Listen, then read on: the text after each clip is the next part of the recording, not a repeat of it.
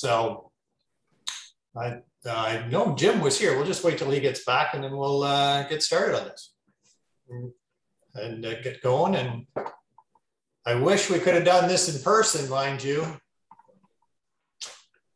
We're hoping to, but unfortunately due to staying pretty cautious still, not sure what the new variant's doing, probably the best way to do this for a short period of time anyways, to keep everybody safe and till we see the direction that it goes. But today we're actually going to cover off a fair bit of stuff, but really want to thank everybody for taking the time. I know we probably had lots of different Zoom meetings over the last little while, and it would have, as I say, would have been good to do everything in person and really get to see everybody. But the next best thing is get to see your faces and we get to chat and get caught up. And I really want to thank everybody's time here, as well as we have Alicia, that is part of our international team, Vice President of Realty Executives International, has joined us. And so it's pretty exciting. Thanks, Alicia, for taking the time to be part of this. Well, thank you for having me. And so, first of all, one of the things I want to sort of cover off and make it interactive is we do a lot of business across Ontario, right? So, and I know there's referrals that go back and forth. So I do want to cover off just letting you know what I see in the marketplace and to get feedback from the different areas where you are. And so like right now, where our head office is in Mississauga, so just west of Toronto, what we're seeing here is we still on properties that show really well and are priced properly. We're still seeing multiple offers. We are very shy on listings. We're hoping to see more listings coming out in the fall as we sort of get, people get settled with doing, getting kids back to school, understanding what that's going to look like. Because there is still lots of talking, throughout on this area about, more listings coming up, but there's still lots of buyers. In Toronto, downtown Toronto, 3-4 months ago, a little bit of a lull in the condo market, but in the last 35, 60 days, especially in the last 30, the condo market in Toronto has been seeing multiple offers, price appreciation. So there is a demand for people that are starting to come back into Toronto. There is actually a demand where we're seeing investors starting to buy up some of the product in condos in Toronto. So that's a strong sign. I was down, go down to Toronto for different events, and there's definitely a lot more population, a lot more foot traffic. We're seeing new openings of stores, because we did have, several that had closed, seeing a lot more new openings. And, and you're getting the events back, we're getting, TIFF was back. So you had, the International Film Festival's back, football's back playing, baseball's back playing, hockey is going to be playing, Raptors have been okay to start playing. So we're seeing a resurgence of downtown. Also, just to let you know, the other thing that through my connections, talking with different ownerships of different companies and corporations, and through my clients, they've actually been informed that as of November 1st, lots of them are going to be coming back to what they call a hybrid model for work.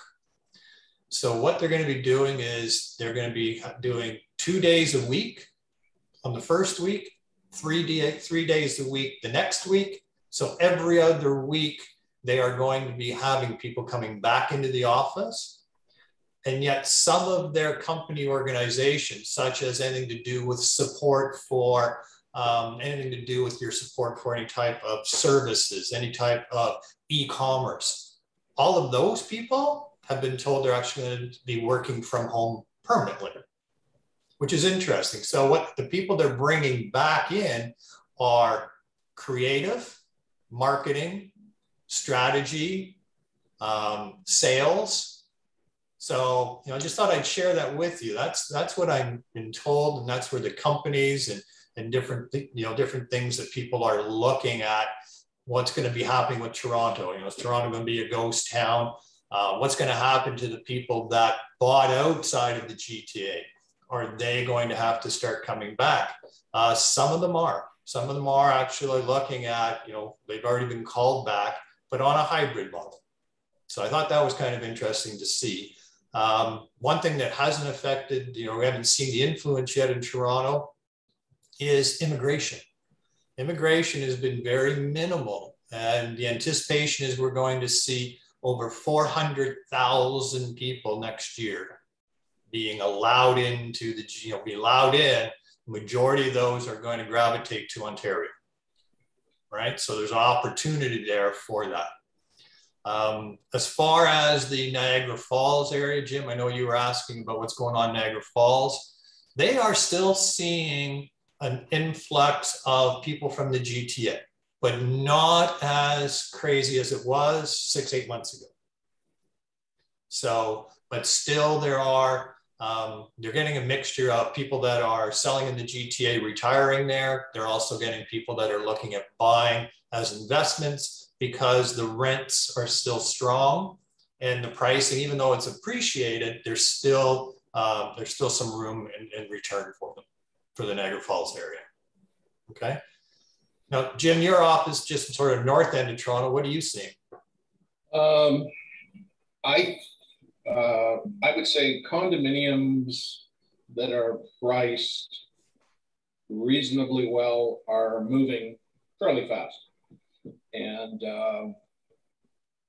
yet detached housing in our area has sort of reached a $2 million plus threshold.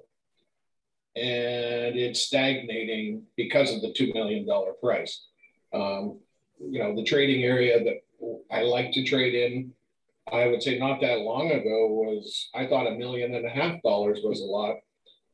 But we've seen 6 or 7 listings sitting on the market now for 84 to 90 days in the 2.2 range, which were the 1.5 listings at one point. So they've scaled out. And when a product comes in that's in the $1.5 million range, it's usually gone right away, like almost overnight with multiples. So again, you are seeing some where the appreciation of pricing is affecting some buying power in the consumers. Yeah, absolutely. And I know I'm going to drift off subject a little bit, but I'll let you go back. Dan's got a place, or Matt's got a place. You asked me about my place up at the lake. Okay, places 2 years ago were selling for $60,000. They sold on the weekend for $175,000, the same place. So never in my lifetime did I think a trailer would appreciate. Yeah. Right? Yeah. You don't own the land, for God's sake. So it's crazy. Anyway, that's what's happening in my world. Okay. Super. Where's Carl hanging around? All right, Amanda, Carl, you guys are in Sudbury, and all I heard about from you over the last 6-8 months is where are all these Toronto people coming from? That's right.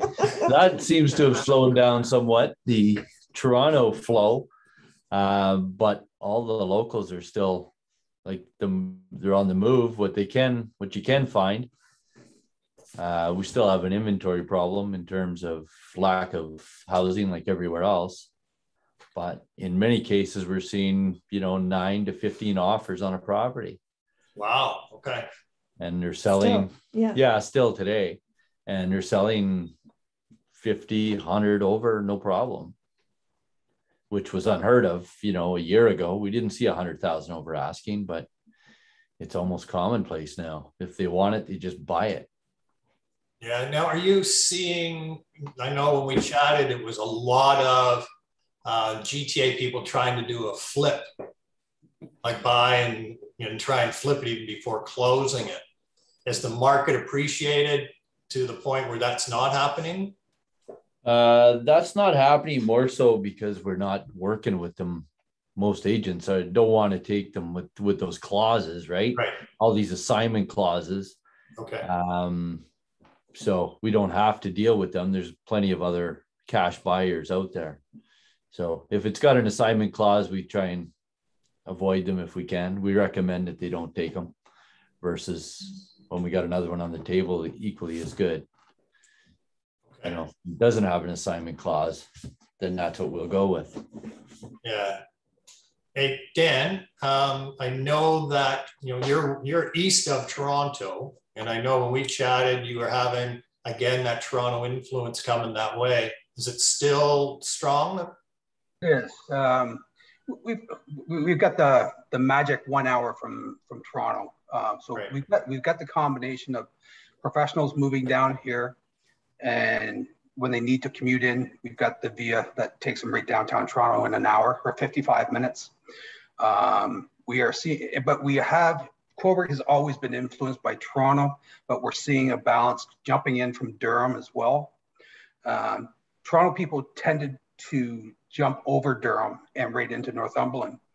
Now Toronto is going into Durham, and now Durham is moving out, which is changing the demographics. We're now seeing families move out here, where we had a very high influence of retirees, and retirees don't spend money. So when we got young families, we're starting to see commercial expansion. I think in the last 2 months, we've had 22 stores opened up in Cobourg alone. So wow. for a town of 18,000, that's pretty substantial. So there is some confidence that way. And we're too are still seeing multiple offers.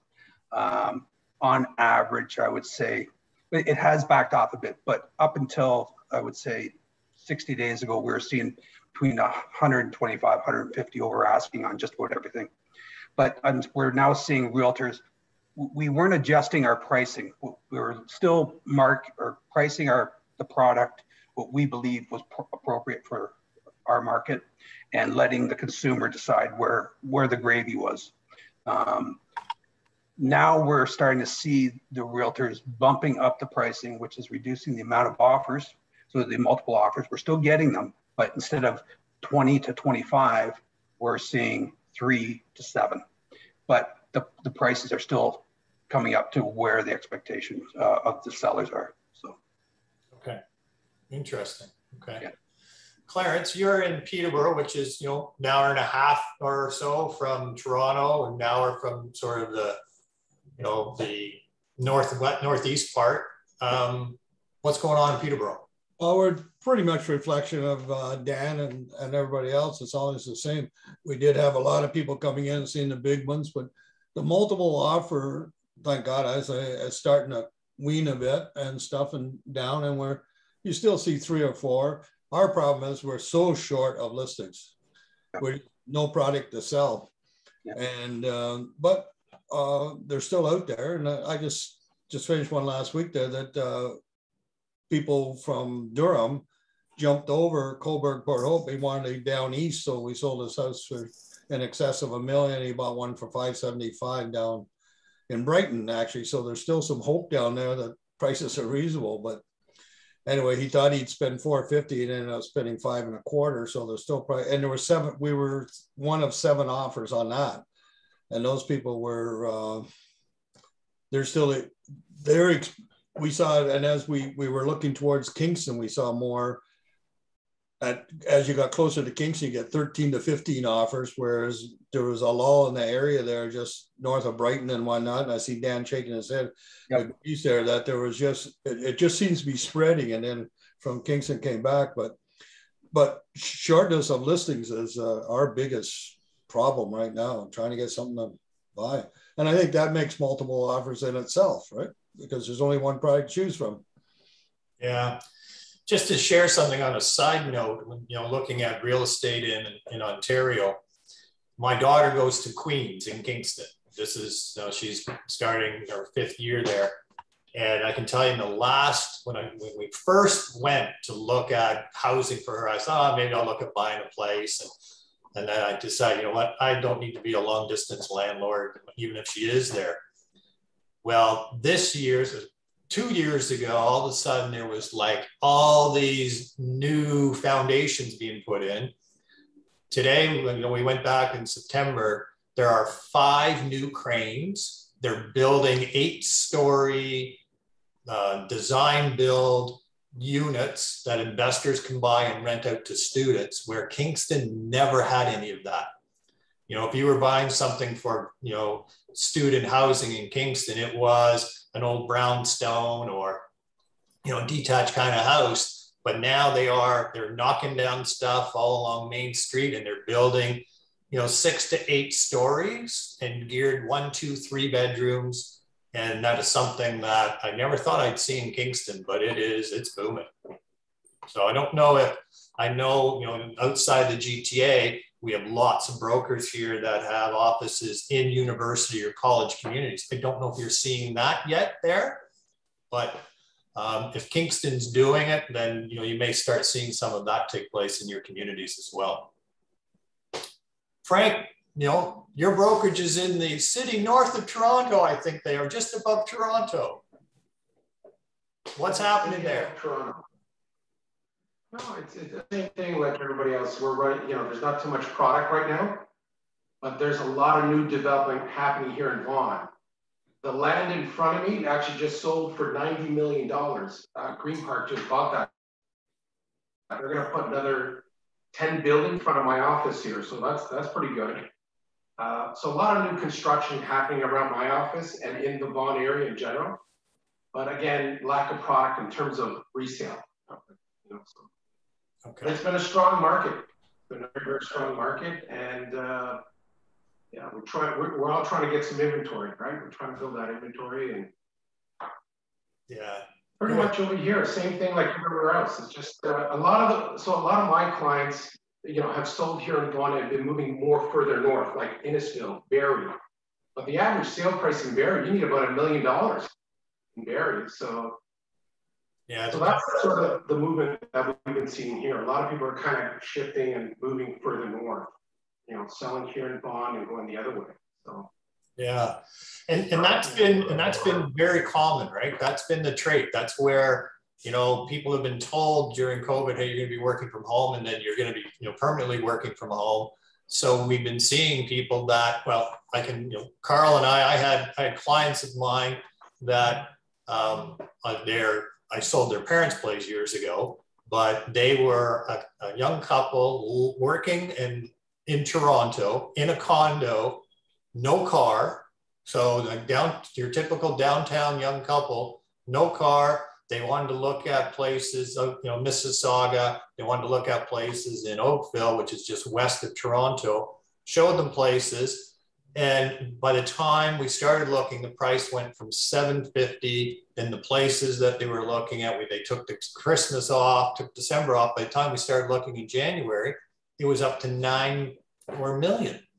And fortunately, I said, hey, look, this is what's going on. They said, well, we just found out that we can work from home anywhere. Do you happen to know somebody in Sudbury? So I called Carl. Yeah. Carl ended up selling them a house in Sudbury. So yeah, so right. So you just don't know. And that's why it's so important to communicate and keep in touch and do this kind of stuff, so we all have a little bit of a handle what's going on in the marketplaces. And now, Matt, you have offices north, basically around London, Ontario, so more northwest of the GTA. And you've got places that are close to London. You've got places in smaller communities. What are you seeing, and what have you seen with GTA influence, or what's going on in those areas? Yeah, it's been a major influence. Kind of the joke around here is if you got high-speed internet, you're going to get any Toronto buyers. I'm working with a new subdivision just outside my office, and retired school teachers who are 45 years old are purchasing here, thinking they hit the jackpot. Spending $550 on a townhome where they're, leaving $1.5 million condo, I guess, in Toronto. So it's kind of a quality of life thing. Also, we deal a lot with the lake, like Lake Huron, Grand Bend, Bayfield, Goderich area. Tons of traffic on those listings right now. Anything that's along the lake.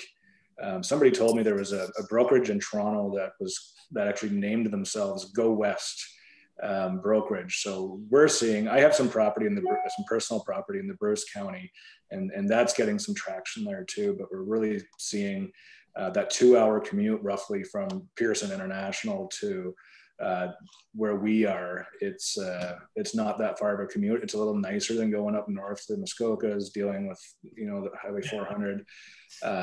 We're getting a lot of that. I think it kind of seems like in the last couple of years that Toronto's kind of woken up to southwestern Ontario and, you know, the most beautiful sunset in the world in Lake Huron. And it's not only just those lake towns, it's some of the hamlets and the smaller towns that are still 20, 30 minutes away from the lake, which I find kind of interesting, because I ask these buyers, like, so what's bringing you to this town? And, well, you're close to the lake. And when you grow up here, I think 20 minutes is still far away from the lake. We're not a lake town, but it's close enough for a lot of them. Wow. And yeah, a lot of professionals, lawyers, just people, it's often a lifestyle change, as I said. And they're liking the values. Mind you, they are going up just like everywhere else. We have an inventory shortage. First time home buying is a major issue. Yeah, it's even finding like a rental house everything's tough to find something right now. But overall, I mean, if the idea is you get listings and you're going to sell. Buyers are a lot of work and often lose a lot of times, but you get a good listing and you know it's gone.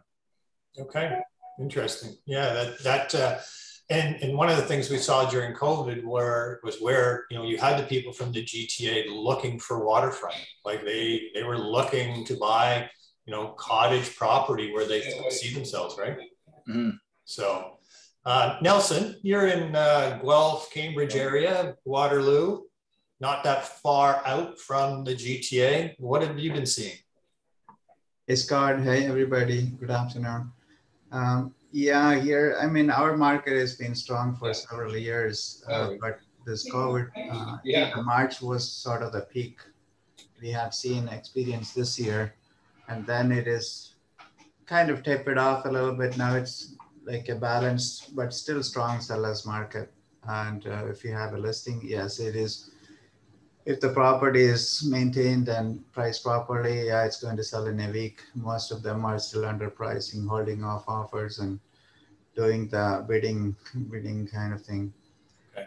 Yeah, so, and Scott mentioned about the student influence and purpose-built student buildings. Yes, we do have them here and also in Waterloo. Some builders are building specifically for students and investors. Yeah. Mike, North Bay, hopefully you're there. I see you got if you could just give us a little bit of influence on two things. One, the residential side, but I know when we were chatting, you were finding just the number of investors that were gravitating to your area. Yeah, the residential, just, you know, first of all, hi everybody. Yeah, residential, same as everybody else.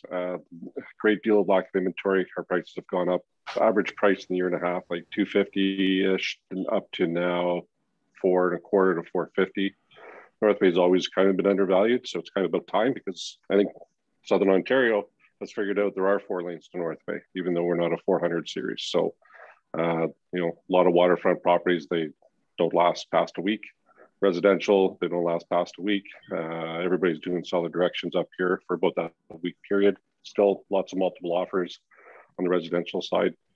Income properties, well, Scott, you know, it's cap rates are still pretty good here. There's a lot of people from the south when COVID hit realized that we were 8 or 9% cap rate. Now we're, you know, anywhere from 6 on the really big buildings to upwards of 7.5 or 8 for retrofitted duplexes and triplexes. So we still have really good cap rates that produce the cash flows. And I think the rest of the world's kind of clued into our cap rates that are still pretty good here. And I've probably got a couple hundred buyers now for income property. I'm only one realtor. It's absolutely crazy up here. All right. So yeah, but I'm finding a lot of those investors are looking for the Burr effect. So I have some listings that have been sitting. They have good cap rates, but there's, you know, the rents are maximized and there's no secondary refinance opportunity in a year from now to get that the Burr effect, right? Right. So, yeah. Okay. And Alicia, we're gonna ask if you could just give us, obviously talking with all the different brokers throughout our international system, maybe you could just give us an overview of what you're hearing, what you're seeing throughout North America. Sure. So the shortage of inventory, especially on the listing end, huge issue all over US and Canada. So I think that's one thing that I would say has been a common concern for probably well over a year at this point. A lot of the pricing, for homes that are listed are much higher than I think anyone anticipated they would be. I would especially say that here for the Phoenix area in particular. Homes that maybe a year and a half ago would have been, let's call it, 400 to 450 are now well over 600. Multiple offers. Multiple offers is another big thing. Over asking price, a huge thing. I will say though, within the last 60 days, there has been just a slight softening of that, where even though there are multiple offers coming in on properties and the price is also still often over the asking price, it's not quite as high and there's not quite as many offers on those properties as there was before. So what I'm not sure about is whether that's just a timing thing at this point with school restarting. It could be a lot of different things, especially depending on where you're at in the country. But a lot of what you're experiencing is happening everywhere in the US too. Though I will say it sounds like the pricing in the Toronto area is significantly higher than what we're seeing pretty much all over the US, like with the exception of a few places, like the major markets that you would expect, like, New York and LA and that kind of thing. Right. Okay. Amanda was asking, and if you saw the chat there, she's asking about, new construction, what do you see coming forward? And Dan, I saw the number you put out there. That is a fair large number of new units anticipated for the Cobourg area.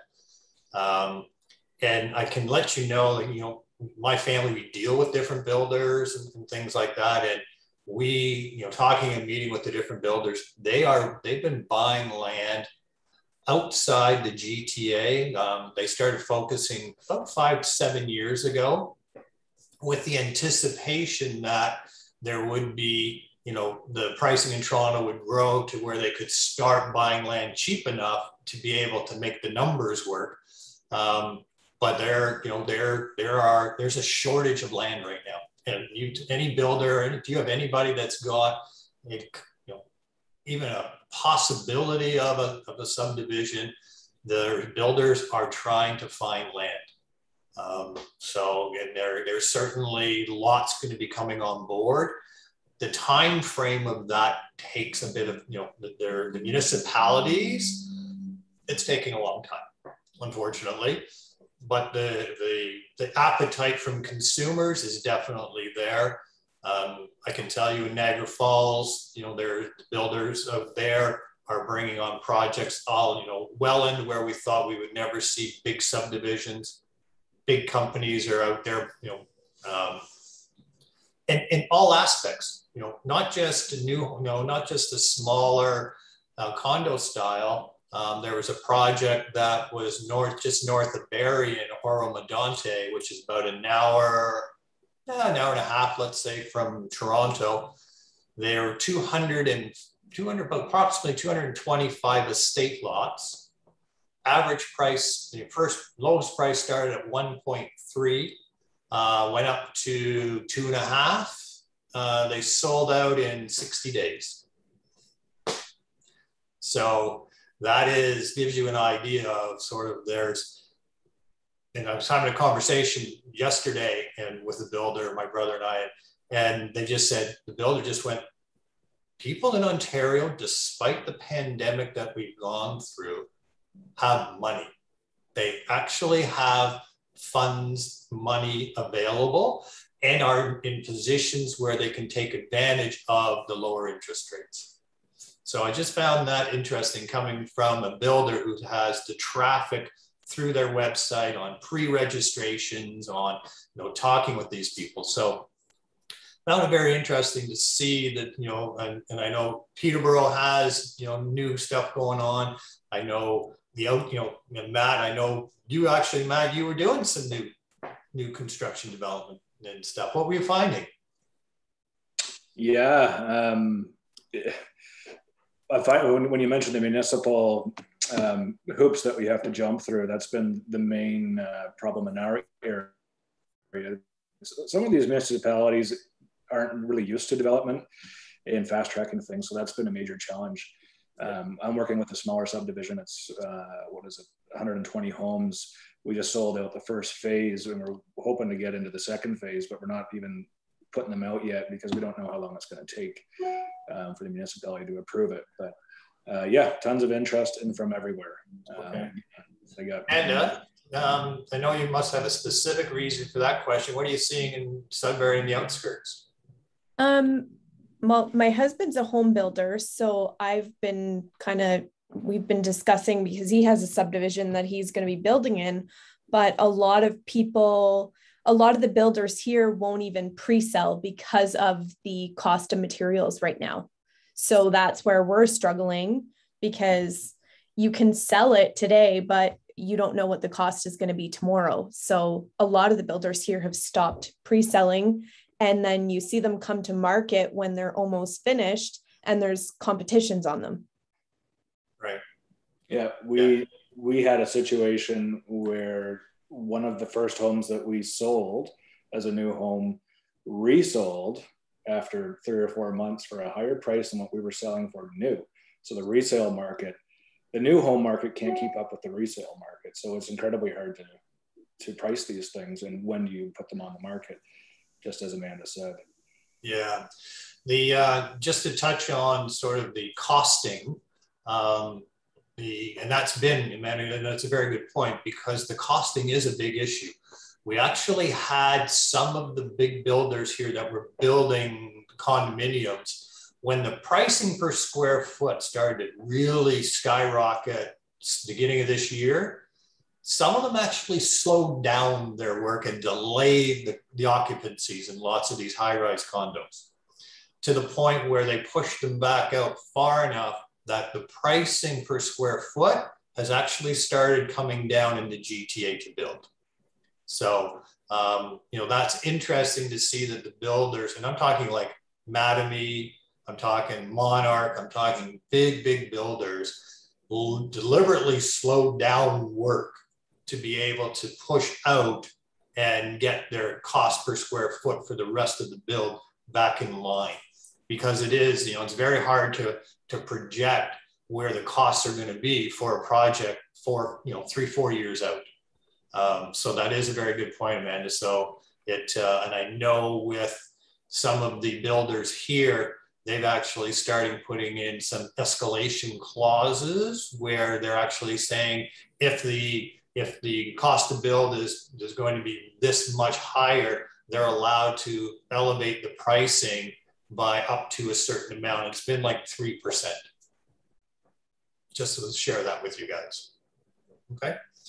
Well, that certainly gives you an idea what's going on in Ontario, and with Alicia, giving an idea what's going on in international. So something that we've seen moving forward for the rest of this year, the last quarter, I don't see any of that changing. I think we might see some listings come on, but there's still some buyer demand. I think right now we're going to be in a situation for the next 30 days where families are looking at, okay, am I going back? Do I have to go back to the office? Can I still work from home? So I still think there's going to be some of that that's going to keep some of the buyers and sellers on the sidelines until they get that fixed or rectified to the point where they know definitely what they're going to be doing. But companies aren't going to know that until towards the end of getting into November, December. I believe, and what I see for next year, we're going to have a very strong spring market. And I think we're going to see getting back to a little bit more of a normal summer market where we're going to see very strong spring market, still very strong market all the way across. But I don't believe next summer is going to be as strong as this summer was, just on the fact that we're going to be getting a little bit back to more normalcy. And we're going to have buyers that were hesitant, this year, where what's going to happen, where they're going to get more into a normal buying cycle next year. Any thoughts on that? Anybody got any, what you might see happening at the end of this quarter through to next year? Alicia, have you got any insight from anybody from international or our partners? Yeah, just a little bit on like the buyer hesitancy. One of the things that we are seeing in a lot of areas too, and I think it's going to extend, just my gut tells me it'll extend beyond this year. There are a lot of people who are eager to sell or would be willing to sell their homes that are putting off selling their homes because of the pricing in the market. Being able to buy something that's comparable or like a step up from what they already have is so outpriced compared to what they would want to pay or what they could afford, that it's keeping a lot of people in place. I think personally that that's going to stay the same for the rest of this year and probably well into next year as well. Just because I don't see working from home and different areas, I think that gives people some opportunities to move to different places than where they're at. But I do think that the pricing is going to make people hesitant to sell their homes and keep that inventory pretty low for quite some time. Okay. Scott? Yeah. One thing that, I'm thinking of Nelson or Clarence, and here we are on Yonge Street in Thornhill, and every speck and pimple of land on Yonge Street has got a sign on it saying 500, 600 condos coming. And this isn't just a couple of blocks. This is literally stretching from Steeles Avenue to Richmond Hill. And it would appear there's a really aggressive push on the provincial government to get the Yonge Street subway through to Richmond Hill, because we can see it happening. And, I'll give you an example. I'm thinking of Clarence. When I go out to Peterborough and I look at 100 acres, I say, oh boy, that would be nice to have 100 acres. But I'm looking on my other screen, and there's one project here that is approved by the city of Markham. It's 116 acres and 48,000 residents in 116 acres. It's supposed to be designed as a carless community. Well, that's not going to happen. It's just not going to happen. But if you've got that degree of debt, in fact, that community will be the second densest community in Canada per square acre. Yes. So I think, our long-term here would be nothing but great, because, like you talked about 400,000 people coming into the country. Yonge Street's where they're all, I won't say they're all going, guys, but a lot of them are. By the thousands. And the pre-sales, you're right, they go up, and they're closing the offices down in a matter of weeks. So yeah, and that's where, and that's why, we're in a very fortunate business. Very fortunate to be in real estate through this pandemic, being a strong market, and then obviously looking forward with just the recovery of the economy and just everything that we're going to see here, especially in the areas that we're in.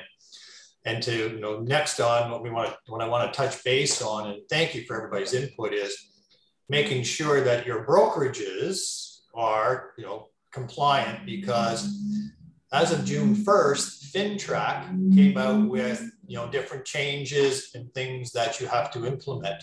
And they're giving us until March 31st, 2022 to make sure that those things are being put in play. I have been through 2 FINTRAC audits. I know Clarence has had one. Any of you other brokers had a FINTRAC audit? Not here. No? Okay.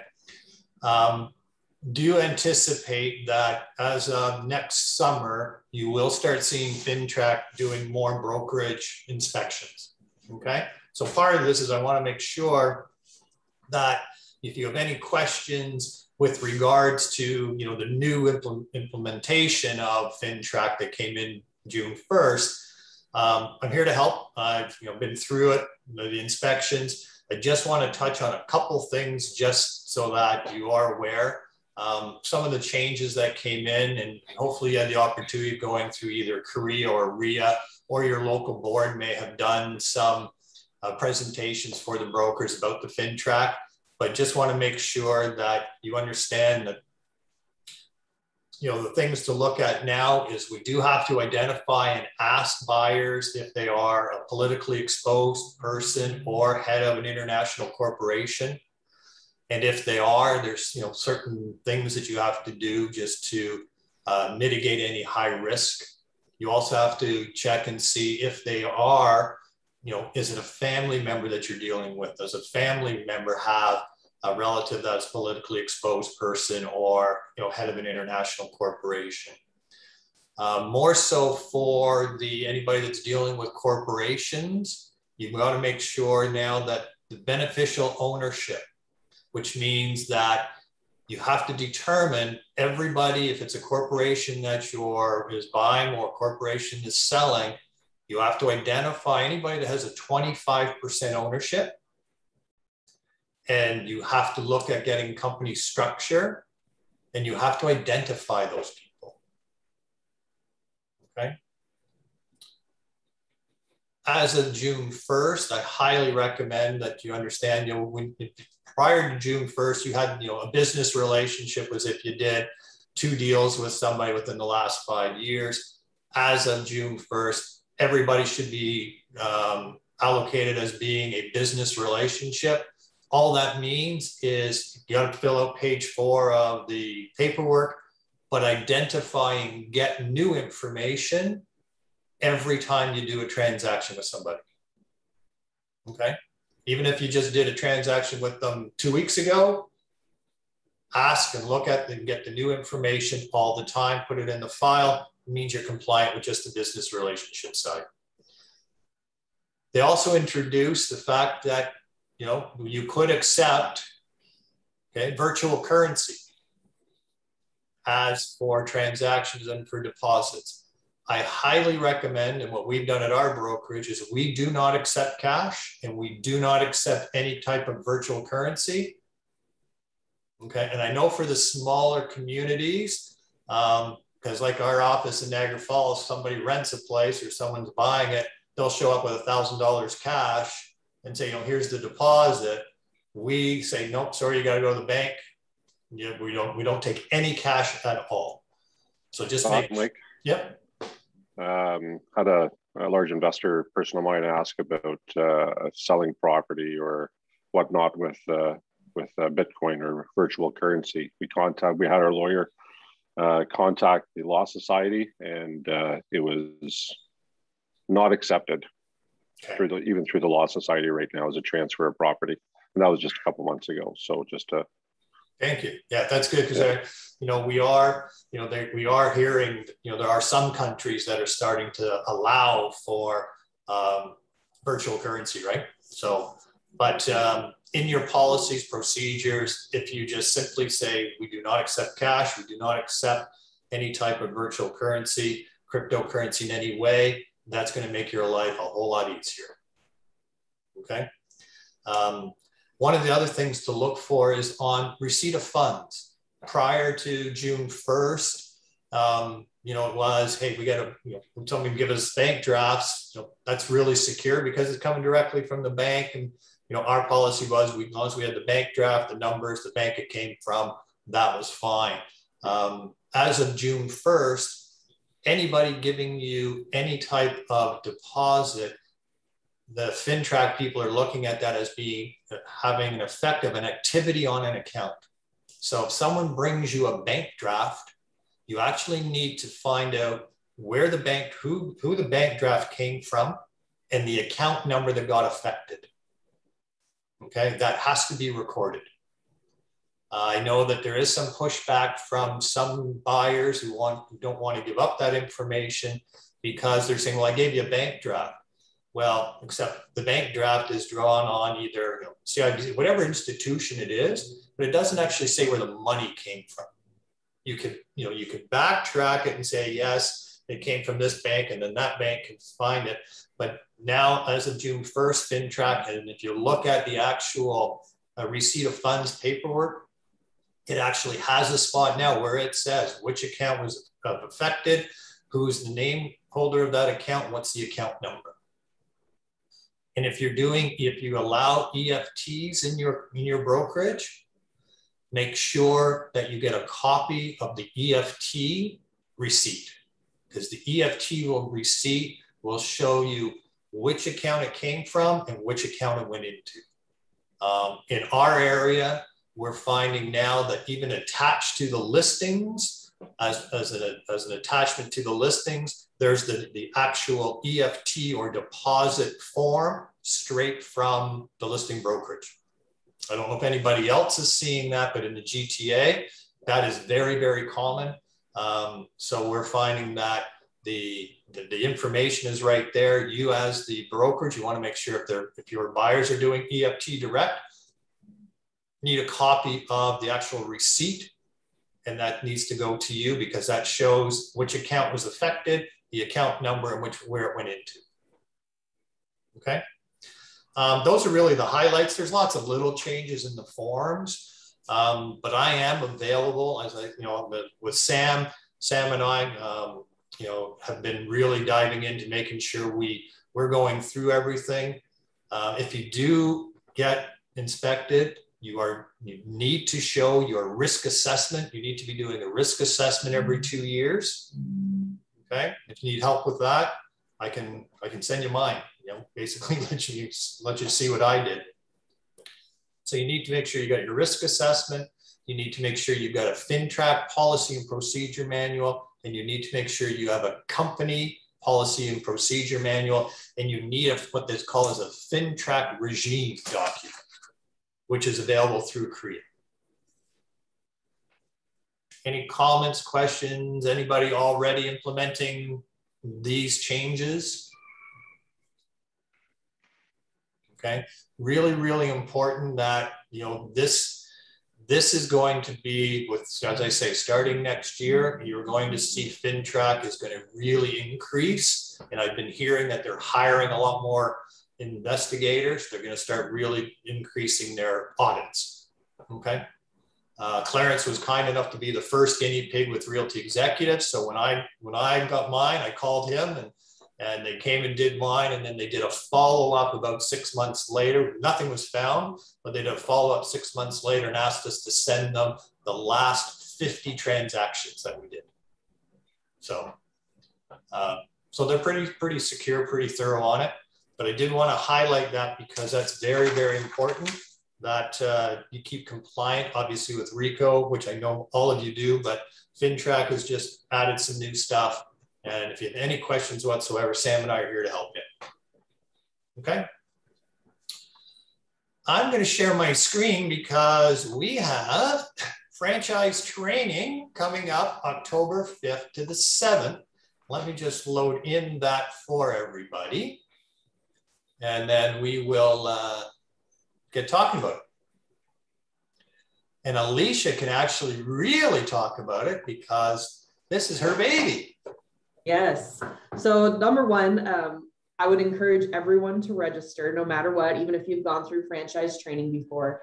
We actually decided to do it virtually again this year, which, I wasn't super happy about at first, but now I think it's kind of our only option, at least for this year. So hopefully back to in-person stuff starts in 2022. But so it's the 5th through the 7th. We already have the schedule out that shows you the breakdown of what each session is about, how long it will last, when it starts and ends. It's all listed on this form in Pacific time.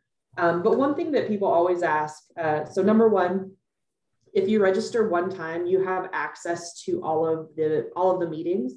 If you have something going on and you can't go to every session, don't stress about it because I will send the recordings of every single session to everyone. I just have to go in and break them down after we do the recording each day. So it takes a little time to convert them. But you'll have access to all of them to watch them at any time. So if you can't make one session, don't worry about it. Just make sure that you can attend the ones that, number one, you're interested in or the ones that you're available for. It's free to everyone in the network. The only thing that I ask is that you don't invite any of your executives.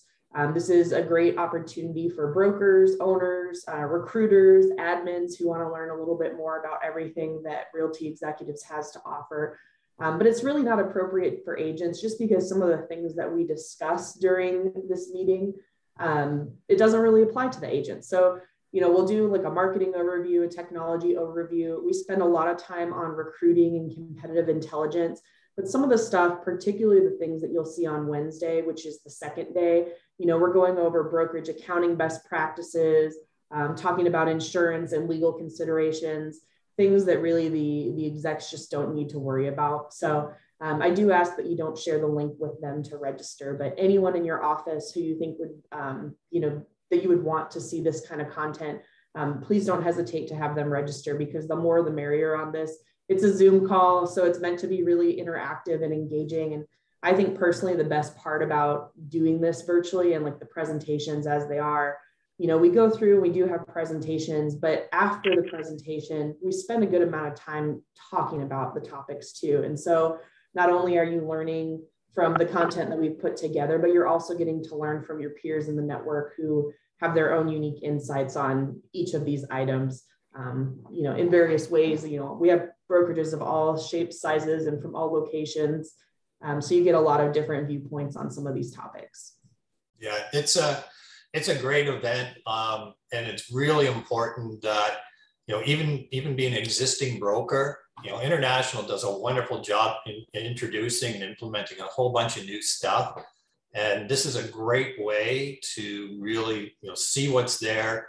And the part that I really like is all the interaction, and even just I just threw up the agenda here, but you get right into what kind of agent pricing plans are people doing, what is the competitive intelligence in compared to what are your competitors doing, and getting right into recruiting discussions. So all the way through, it's a great few days. So I really do encourage you to participate. And especially, I'm going to suggest that Amanda, which is super glad to see you on here, that this would be a great event for you as well. And I've signed up for it. I love going through it. I always learn something. So I do encourage either yourself, or if you've got a recruiting person, a manager, anybody in that position, I think it would be a real advantageous thing for you. Yeah, and I just popped the registration link into the chat for anyone who doesn't have it. And you can sign up that way. But yeah, anyone that you want to send to training, please do so. We don't have limitations on how many people attend or anything like that. But I will say, throughout the year, because some stuff is always changing, it's hard when you guys are busy, keeping up with everything in Prime Agent and everything at Realty Executives.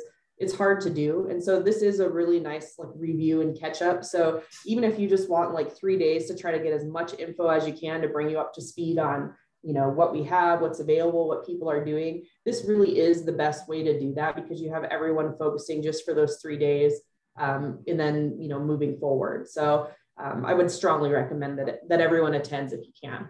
Yeah.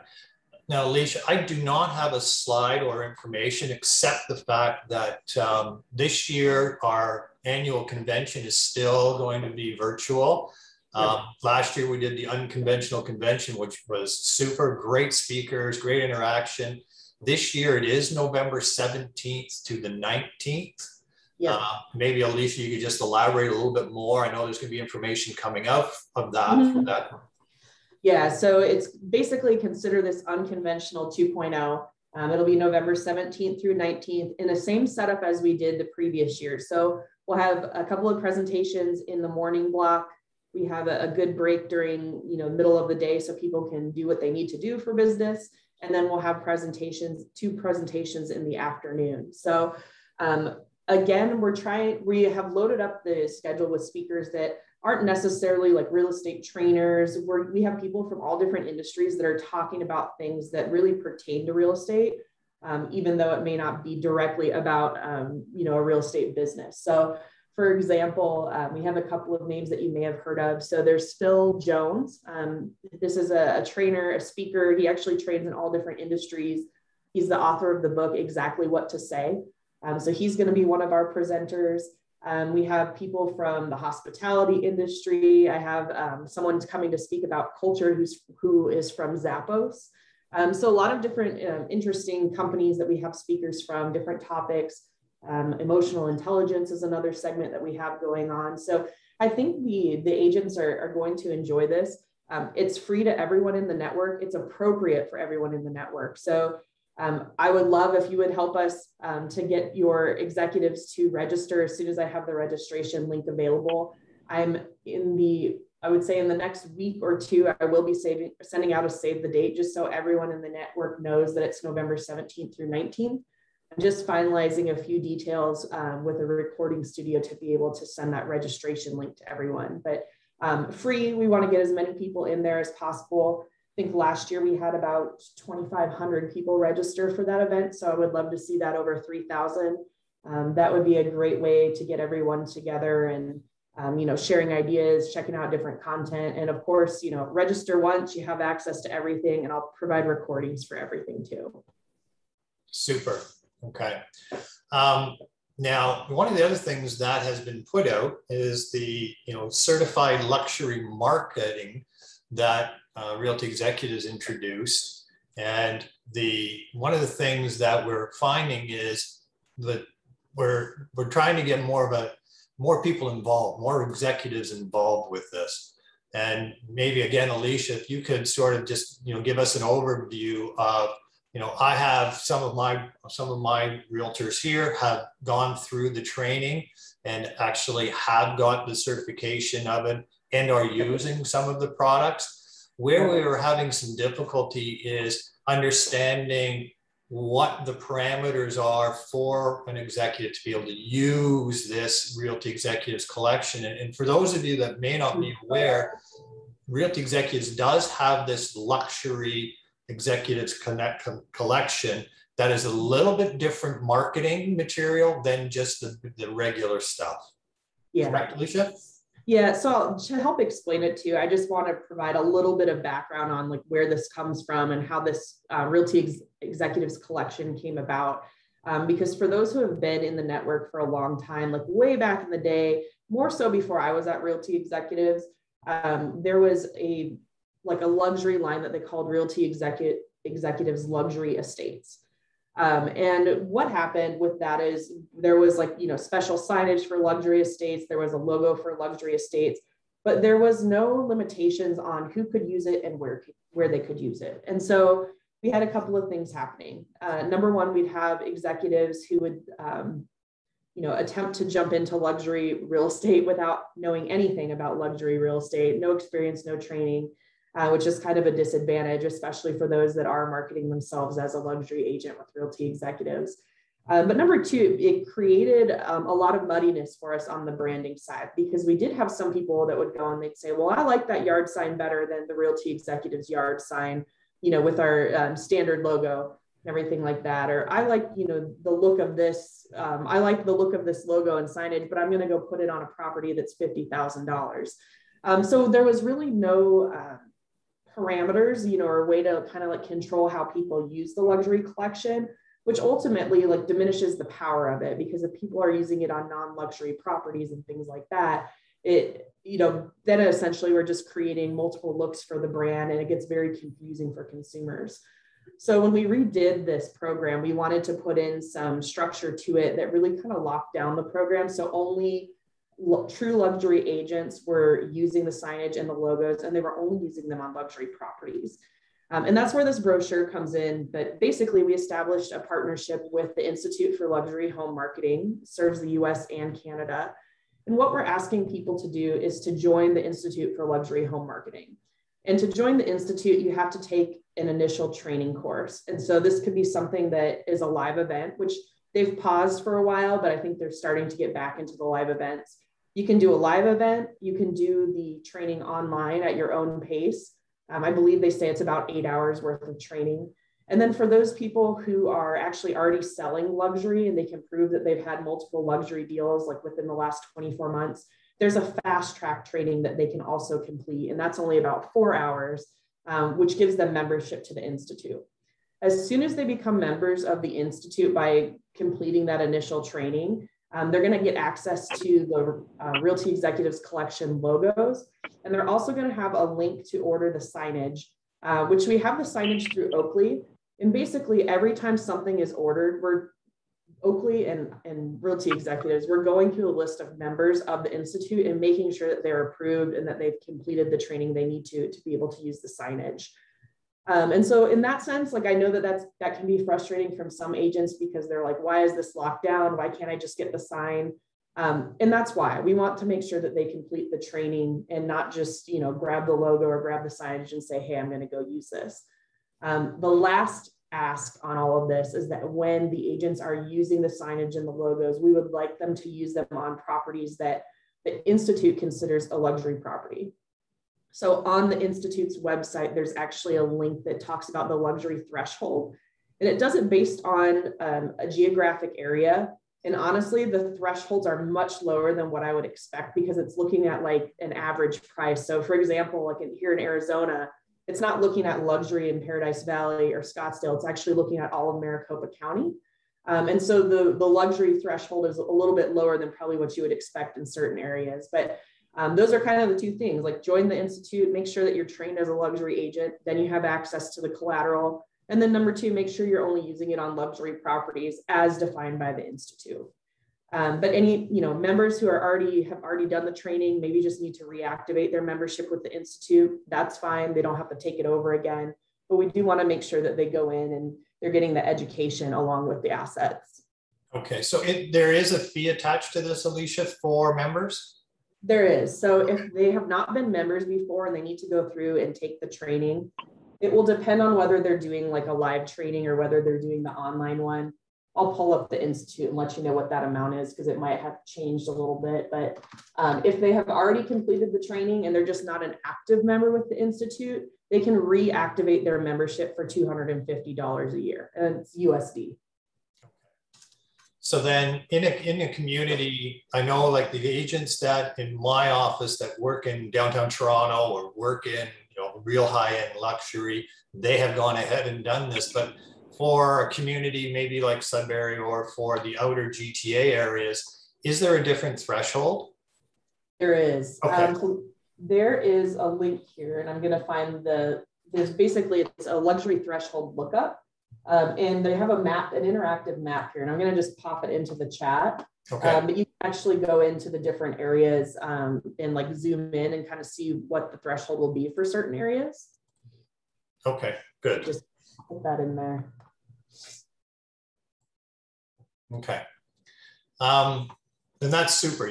That's so. Those are two really interesting things with the luxury marketing.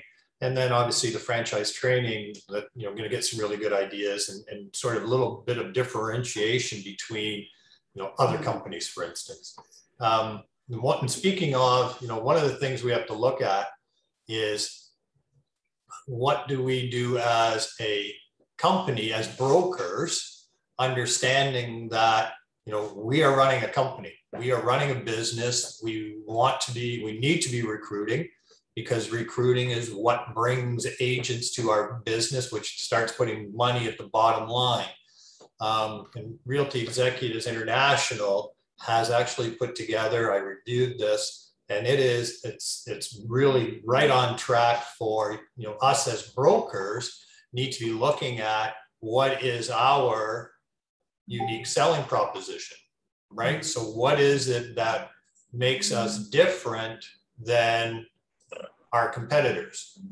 And so what they have put together, and this is something that I'm going to really encourage all the brokers to do, because my commitment through this is I would like to go through this individually with each broker, come see you, go through how you're doing your recruiting strategy, your retention strategies, and really use this platform that they've introduced here to really focus in on, what is your unique selling proposition? And it's going to be different for each broker in our system. But there's going to be some crossovers. So I do want to sort of go through this with you, and it is open discussion. So if you have any comments, any questions, Alicia was very instrumental in her team putting this together. And so I've gone through it and it's right on track. And so this whole brochure is really talking about, looking at what is going to make you different. Okay.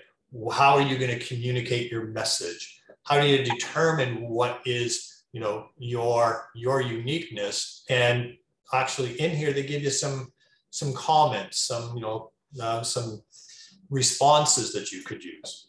Okay. And Alicia, jump in anytime, because I know you've probably presented this many times before.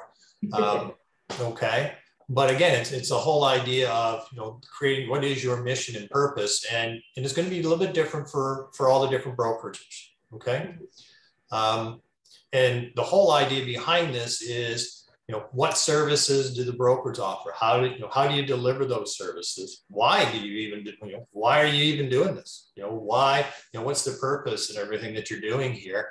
And how does this all tie together so that you can relay that and be able to attract realtors to your brokerage, right? And relay that to your existing brokers, okay? Again, looking at, this would be sort of an example of, what is your purpose, the reason for your brokerage, okay? For example, we believe agents are entrepreneurs and should be our sole customer. We provide excellent support to agents so they can focus on servicing their buyers and sellers and growing their business.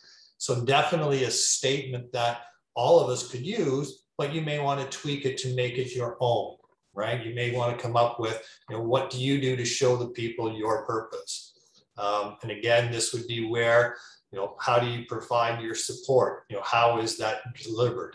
Do you have special pricing plans? So this gives you an idea on, what sort of an example is of where you could fill in the blanks. Yeah, the nice thing about this too, and Scott, I think you're going to probably you're going to get to a slide that talks about this, but the cool thing about this workbook, it's kind of already 80% done for you, to be honest with you, because what we did is we surveyed the entire network. And I will tell you that we've got hundreds of results that I hand sorted and read every single one of them. So it's not something that we said, oh, hey, this is what you should say, because this is what we think is important about your brokerage. This is what all of the executives are saying about what's important about your brokerage, important about your brokerages, why they join, why they stay, what they like about it, the best parts. And so I would really be surprised, if you were to survey just your own executives, I would be really surprised if these results on here didn't match up with what they're saying. And so in that sense, there's some things that are going to be unique about your brokerage that don't exist everywhere in the network. But I do think that these topics are most likely going to be the things that you want to talk about. And then you're just kind of adding in those extra details to make your selling proposition unique. Yeah, so in this is so thorough, they even gave answers, right? So very interesting through the surveys they did. Very interesting to see through the surveys on what the actual top 3 or 4 were, which were probably different than some of the brokerages believe they were going to be. And so you get right into where you can put in, and we will build these out together, but give you an idea of some of the, responses from, people that were part of the survey. And then based on the survey, here are the type of responses that you can give. And then build out your unique selling proposition is really what this is designed for. Okay, right down to brand recognition, right down to everything. Samples, here's the answers, here's what the surveys show. And then we will go through for all the different topics and go through them. And then the whole idea is that we will then together, I'll come see you, then we go through it all and we really gear it towards your particular brokerage, and I see how I can help you attain what you're trying to attain through doing this. Okay.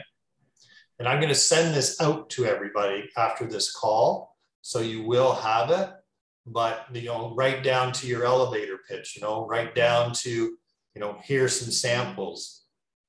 And so the whole idea behind this is really to build it out and to help you get into a position where you can use the systems and tools, and International has come out with, the different recruiting things built right into Prime Agent that we can use as brokers to really focus on being involved with you, helping you build the business the way you want to build it. Okay. And right down to, we were part of, there were some regional developers that were part of doing some, espionage, let's call it, checking into what our competitors are doing, and we really got in depth. So there is some, you know, there's Canadian content, there's information on Royal LePage, there's information on Sutton Group, there's information on Exit. And so we have some of that intel that we'll be sharing with you as well. And also, as you come across, you know, as you check out those cards and you say, hey, there's some people, you know, there's some companies in my area that you want cards for, we are 100% open and willing to make more competitor cards. We obviously can do our own research. We can talk to people and kind of put stuff together. So if you do see some that are missing that would be helpful for you to have, just let us know and we can work on putting those together for you. Thoughts, comments on how this seem of interest to brokers, see this as being an advantage? I think my position is I want to help you get to wherever it is you want to get to. And I think this format and the systems that are built into this can really help focus us working together to get you there. So I know if I send it out and I don't get anything back, then I'm going to have to make some, you know, surprise phone calls or surprise drop-ins and go, hey, where's this form? Thoughts? Don't everybody put your hand up at once. It's okay to be scared and say, Scott, I'm not interested, but I'm going to help you be interested. So, and, but I just think it's something as a business owner, you need to go through. You know, for us to help you, International, myself, to help you, we need to know where you're at, where you see your company, so we can help put things together to drive that forward with you. And don't worry about wordsmithing it either. You know, really thinking about the concepts, thinking about the differentiators, that's key. We can wordsmith it for you. You know, that's what marketing teams are for. That's kind of their sole job. So don't stress out over that. You know, as long as you're coming up with some content when it comes to actually perfecting it, we can certainly assist. So this should be a low stress activity, but one that once you do it once, you can apply it everywhere and keep using it for a very long time. You know, minimal updates would be needed in the future. Sorry, Scott, I missed it, but where do we find this? I'm going to send it to you. Okay, perfect. Okay, I'll send it out to everybody. I just wanted to sort of give an overview of it. And then obviously it's, you know, individually go through it. And then I am, you know, I'm on the road. I'm back on the road. So Porter started flying again, so I can get to some of those northern places, Ontario, faster than driving. So, but yeah, this is definitely something that I think would be advantageous for us, you know, helping you move forward and seeing where you're at with your organization and see where you would like to take it and what your uniqueness is and how we can help you promote that. Okay. And on that particular note, something different, something trying to help. Back in November, I was sort of sitting around trying to figure out, okay, what can I figure out that's going to help attract realtors to our brokerages. And one of the things that you really just, I was getting hit in the head, and I heard from you people saying, you know, we have all these, you know, we have this great training. Nobody knows about this great training we have, or every company says they have training. So what makes us different? Well, in November, I was sitting around, I was talking with my wife, Nadine. I'm going, you know, the one thing that really drives me nuts and that I've seen in this industry is that there has been for a while, a lack of accountability. So lack of accountability for where agents are looking at, they're always looking, okay, you're hearing, okay, well, we want the cheapest price. What are you going to do for training? What are you going to do for leads?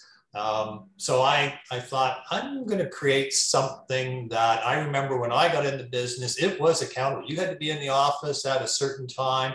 You had to, your lunch break was at a certain time. You had to make so many calls. You had to do so much prospecting. You had reviews every week on the activities. And I know that we try to do that with, you know, some of the agents we recruit, and we present that. And most of the time the agents are, well, you know, I got into this business because I want to be independent. Probably the worst word they could use in a business that you really need to be accountable. You know, there are some realtors that come in and they're very, very accountable to themselves. So late November, early December, I looked and investigated all different aspects of what companies were trying to do to attract new people or people that were struggling. And I kept, I see the words mentorship, I see the words, things like that. I decided to put together a program I called Realty Executives Apprenticeship Program. And so what my format for that was, I wanted to find a way of attracting either agents that have been in the business 6 months to 18 months or just under 2 years that had gone somewhere else and were struggling or finding that it wasn't working for them. The training that they got in mass rooms or, online or just wasn't giving them the guidance that they needed to really do a career in real estate. And then I looked at, okay, in Ontario, we were switching over to the new, Humber College was then becoming the new instructor for licensing. And they had changed the format a fair bit to the point where the realtors that were going through the new format were actually coming out with more knowledge than just how not to get sued, right? So any of the new realtors were coming through the program, especially through Humber College, were coming out with more of an understanding, more of a business sense. There were extra courses that they had to do that were really geared directly at being a realtor. So I looked at saying, okay, what can we do to do this? So I created this apprenticeship program. And the apprenticeship program, really how I have decided that it would be the best way to do it was, at least I was going to do it as a pilot project before I introduced it or gave you the option of saying, this might be something that you could look at doing. So with my apprenticeship program, it was really geared for me. I certainly couldn't do it because I have too many hats, and just for me to try to do that, I designed it in such a way that it is being a realtor. It's an apprenticeship. It's a 1-year program. You have accountability. I will take on the expenses of things for you, but you are going to be accountable to the point where you have to be in daily sessions. You have to be reporting on activities. You are going to get full support throughout the whole year, right down to appointments, right down to anything to do with being a realtor. And so I actually looked at hiring somebody to be that position, at least in my organization, so that they would be the person that would be focused on doing this. I created a compensation program for that particular person. Part of at least what I've done, part of it is a monthly salary as well as bonus from commissions earned from salespeople.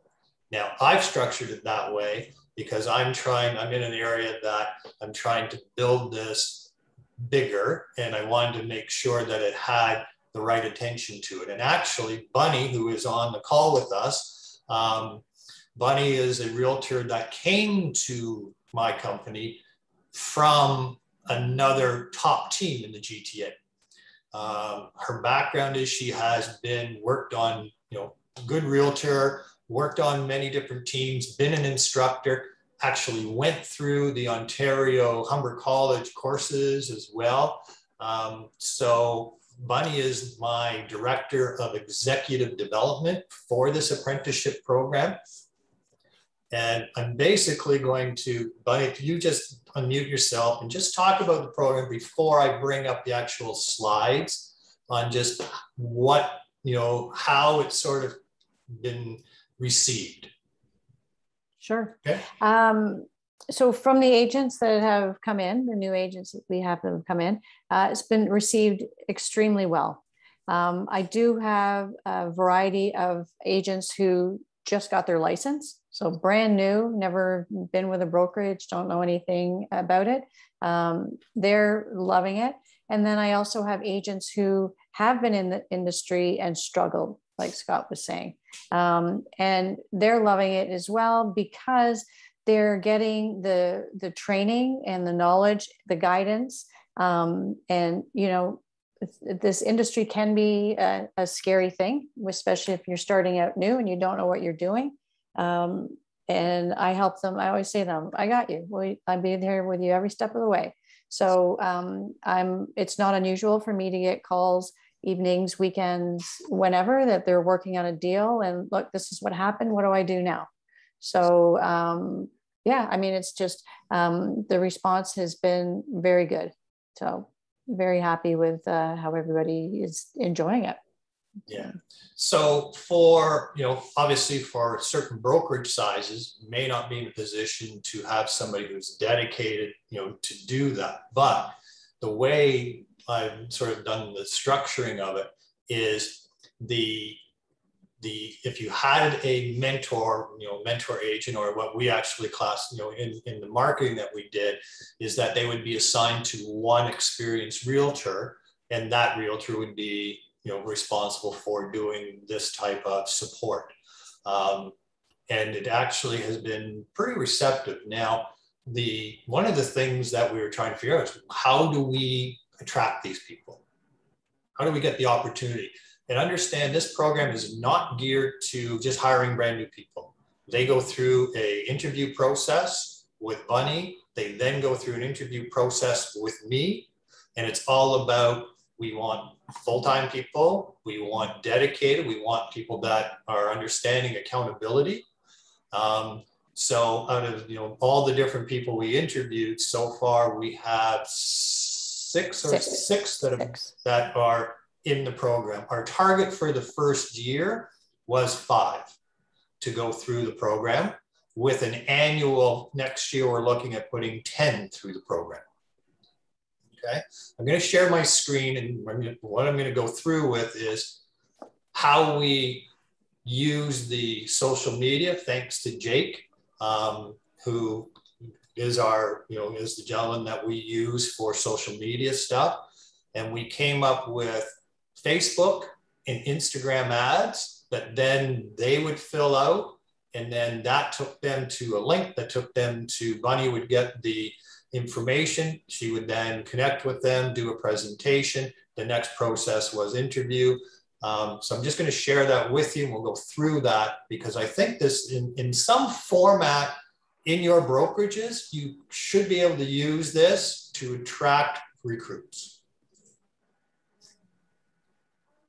And I will say, while you're doing that, Scott, that one of the things that I kept hearing when I was doing my recruiting, or even with the agents I have now, is there's no other brokerages that are doing this. So it makes us that much more attractive, because as there are other brokerages that may be doing some training sessions, but not to the degree of the hands-on side of things. Yeah, and it's interesting because the word apprentice seems to be, you know, there's lots of people talking about, oh, we have a mentorship program, we have a training program. The word apprentice, and the reason we want to use apprentice is it's a commitment. You know, an apprentice is going in to get trained, but there's a commitment level there.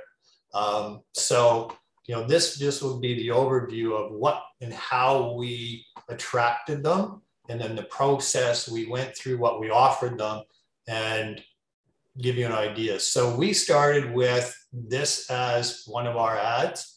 And in the initial aspect of it, we were looking at brand new, and then we were looking at somebody who was currently licensed, who would be interested in the apprenticeship program. So this is a sample of one of the ads that we ran, and it really just talks about, learn about our apprenticeship program. We took the stats from our international, obviously what we do internationally and how that compares to the standard.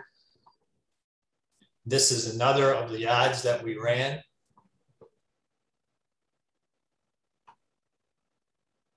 And then as they went through, they would just put in their contact information. And this will give you an idea when we ran it from March to the end of May. on Facebook, we had 185 leads. And in that period of time, we spent $1,318. And those leads were all, I mean, if you refer to sort of like our real estate leads, these leads were good leads. I mean, I had conversations with 90% of those leads. Yeah, and some of the leads had not even were not even in the course. Not even in the course, yeah. So we screened those out, looked for people that were in the course. Yeah. And then, or ones that were, yes, I have my license. Yeah. And then the ones that were not in a course yet, we are just putting them sort of in a program that just drip program, you know, talking about, you know, through Realty Executives. So, you know, a year and a half from now or a year from now, they've got information from us about being a realtor when they get closer to being finished. So our target for doing interviews and trying to get people in was really geared at somebody who's already in the course or somebody that already had a license. Just gives you an idea of the reach that we did with that amount spent, how many ads, how many results we got directly from Facebook, from Instagram, you know, how many we reached, how much we spent. So obviously Facebook was way better in the sense of results, but Instagram did give us a presence. This was interesting to see sort of the demographics of who were responding.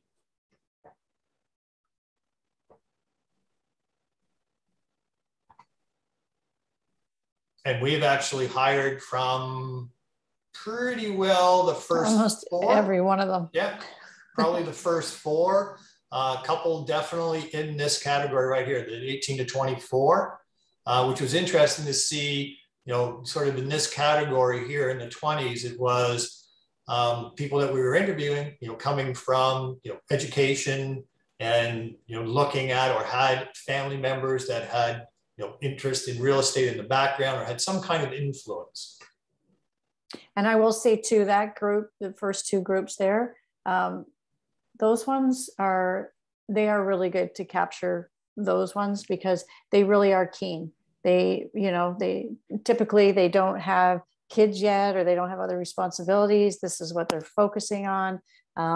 Because my 2 that are in that age group, they are total go-getters, and they're there and they're ready to learn. They're like sponges. They just want to take it all in.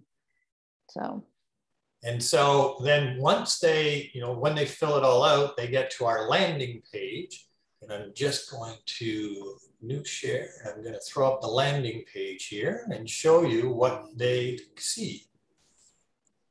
So when they fill in all the information, this is the landing page that they get to.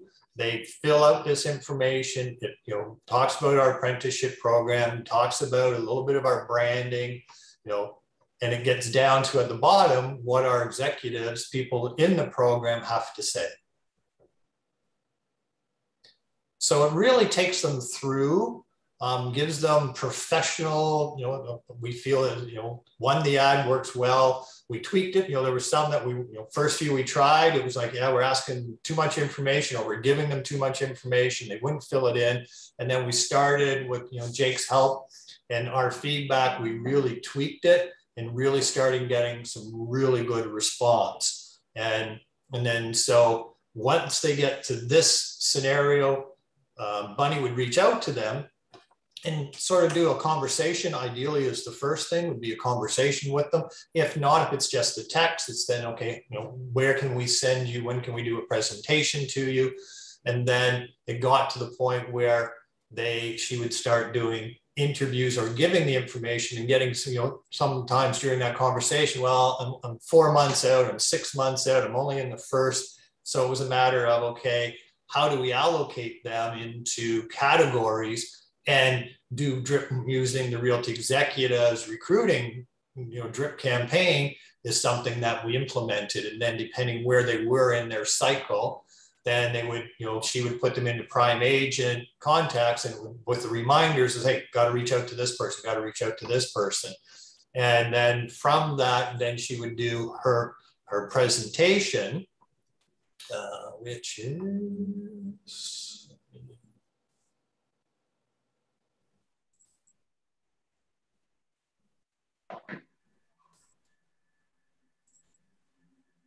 so this is the presentation, and maybe Bunny, as we go through this, you should just sort of, as you were, you know, talking with them, how you presented this. And I'll just sort of slide through here.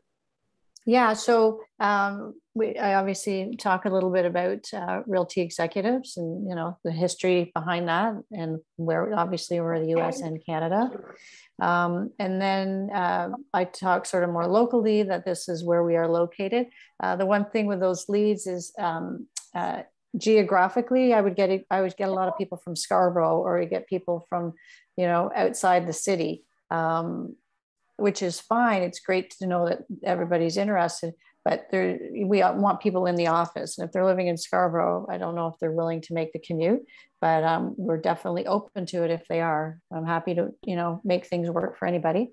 But yeah, just sort of talk a little bit about the office. I do talk a lot about the fact that we are a team, but you're growing your own business, right? So I think it's really important for them to understand that just because it's a team, it doesn't mean you're growing somebody else's business, that you're working on your own, like your own business, but we work together as a team and support each other. And the reason we did that is we found that lots of new people coming into the industry are saying, well, you know, they're telling me I should be part of the team to get the experience. And our whole play on that is that's great. You want to be part of the team, but understanding that when you go to lead that team, you're taking no database, you're not taking any information, you are starting fresh. Yeah. And Bunny was really good at talking from that because she was on 2 top teams. So that's one of the aspects of this, is that we really want to focus in on the realtor who wants to make it a career and make their own business. So as I say, we weren't hiring everybody we interviewed. Right.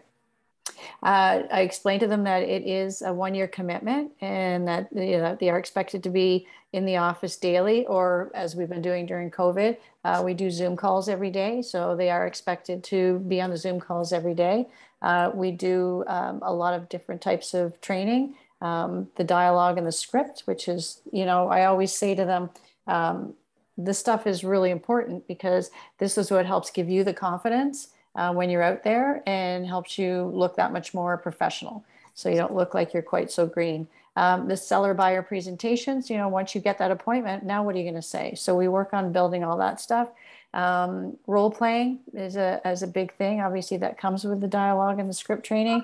And then we do goal setting and tracking. So that's one of the first things we do when a new apprentice comes on, is we do talk about goals.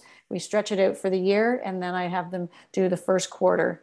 And then we revisit it close to the end of the first quarter to see, are they meeting those goals, and is that going to help them get to their year-end goals? Yeah, so this just talks about, you know, what the mentor provides for them as far as, you know, the support, the coaching, like I said, working on the goals, doing the training, motivating, advising, you know, celebrating their success, and help giving them directions. Also, we are there as mentors to any in-person appointments. A lot of agents, I mean, it's the first time they're doing this. You know, they like a listing appointment, I would never expect them to go out on their own. For sure, I'd be going with them initially. Even sometimes showings, I have them shadow me on showings so that they get comfortable with how that process goes. And I will make that comment now because Scott said to make sure I let you guys know this. We also, you know, as I call them, we're going on a field trip. So I had one agent who had been in the industry for a year and she'd never booked a showing. So that was like, okay. So I put her through the process. I want you to book the showings. And then we went out and we did them together, and just so that she knew what to do, because she had absolutely no idea. We had another agent who had a listing. So I had everybody in the group. We're going down to preview their listing and go through the process and what we're going to do to get this condo listed. So we do a lot of like hands-on stuff. I explained to them about the CRM that we have with Prime Agent, and how this Prime Agent CRM really does, as far as I'm concerned, stand out over others. It offers a lot as far as our drip campaign, marketing, the training. Yeah, but you guys all know that. So. And then the next one would be, I talk about the DMX. So that's one of the first things that we work on when they come, is the DMX training, to make sure they get that. I always talk about the fact we're in a digital marketing era, and everybody needs to know what they need to do. I find that the DMX is a great tool to get them started, because it gets them moving their database over right away. It gets them working with their database. And that's the first place they need to start, is to, work on the relationship with the people that they know. And it's mandatory. They have to do this. They have to do it. Yeah. Yep. And then I just sort of go through, this is what we provide to them. So the business cards, the website, the team support and mentoring, the CRM and training. Their leads, they're sold and for sale signs, and the coaching.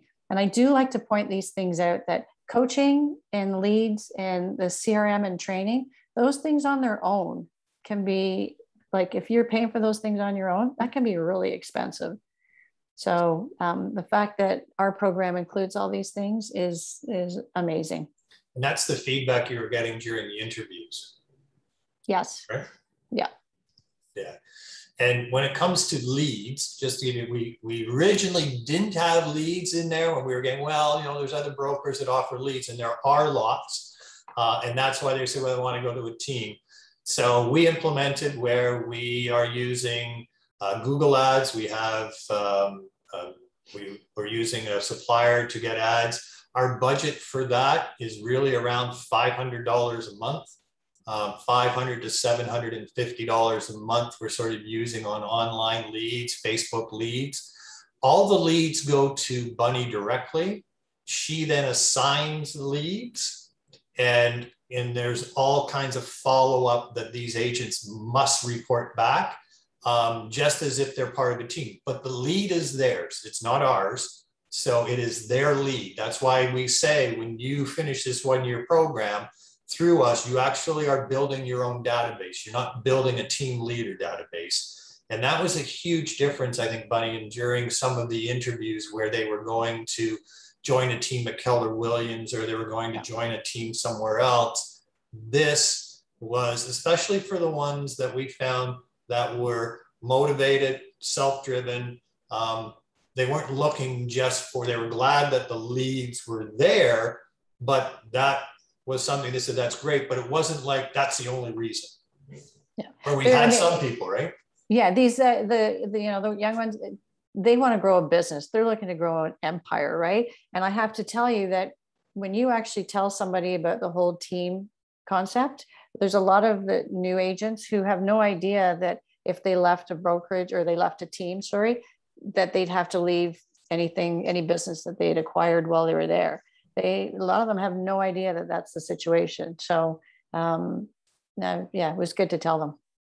So our compensation program for them is they're on a 50-50 commission split, no monthly fee. So included in their program is the Realty Executives International fee, Realty Executives Regional fee, the Prime Agent upgrade, so I think $10 US a month, a website. We do give them a couple choices on website. I know Alicia would love us to push the Realty Executives International website, but in the GTA, well, there's one company, Alicia, that I showed you, and David last time you were here, Incom, that one thing that everybody likes about theirs, it also has all the pre-construction in it as well, which is a big hot item in the GTA. If how do we get involved with pre-construction? So lots of gone that route. Some have done the Realty Executives, but so we include the website.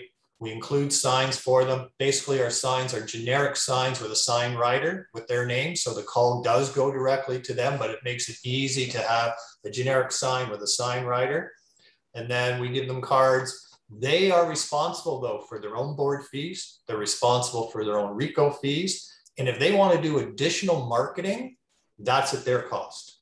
So they're 50-50 to a gross of 60,000. Then they go to 95.5 for closings that year. Out of the 30,000 that we get, 50% goes back to the brokerage to cover off the expenses, and 50% goes to the mentor, okay? These are some of the people that have gone through. So in our presentation, we have some of the testimonials.